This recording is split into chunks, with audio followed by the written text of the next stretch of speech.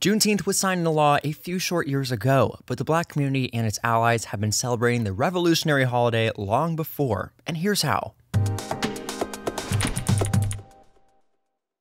Juneteenth commemorates the official end for slavery in the United States, which began back on June 19, 1865 in Galveston, Texas. Using their platforms to amplify how important and crucial this day is, celebrities have taken to social media to inspire others on how to learn and celebrate the significant day.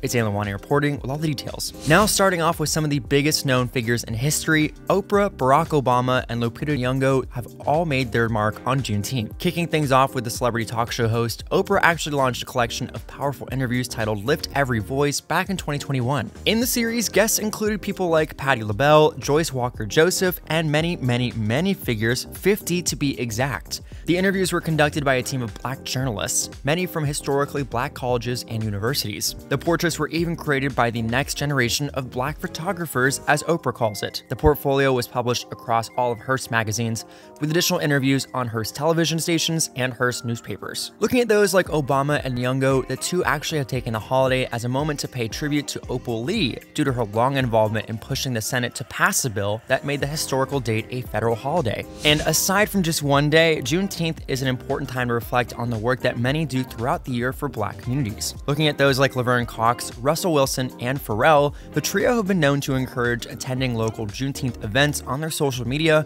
and even attended many themselves. If you're looking to get involved in your own community, check out Why Not You Foundation for local events near you. Looking at other figures, people like Halle Berry and Beyonce have found ways to celebrate their community all year long with their work and musical talent, and even when they spend their money on a day-to-day basis. The Renaissance musician has been known to support Black-owned businesses in her day-to-day life, and has proudly showcased Black culture in her music, as many know. When it comes to Halle Berry, the actress has launched her own wellness brand titled Brown Girl Jane. No matter what size, these two alike have suggested ways to get involved in your own community to make a change. If you're looking to be a strong ally on Juneteenth, you're not the only one. Figures like Ellen DeGeneres, Selena Gomez, and Taylor Swift have been outwardly vocal on the historical date and even encouraged their followers online to attend events surrounding the federal holiday. Something that many shared happened to be Lizzo's Juneteenth campaigns. For the last 3 years, Lizzo held a fundraiser to raise money for Black businesses and organizations. Last year, Lizzo on Instagram stated, quote, "Happy Juneteenth, y'all. Every year I hold a Juneteenth fundraiser where I donate to, signal boost, and buy from Black businesses. This is our 3rd year and we've raised nearly $500,000 for Black businesses